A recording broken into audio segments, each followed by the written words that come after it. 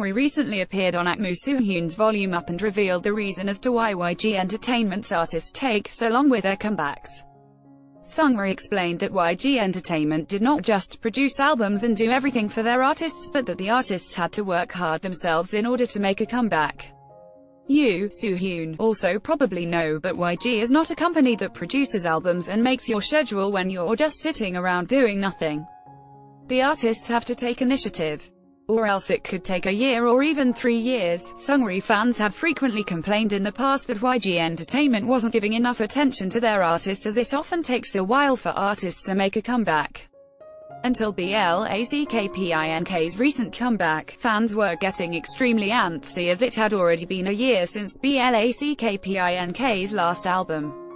Ad choices advertising in red invented by Teeds. Seungri clarified that YG Entertainment and the artists were not just sitting around during the breaks between albums, but that they were working hard to create good results.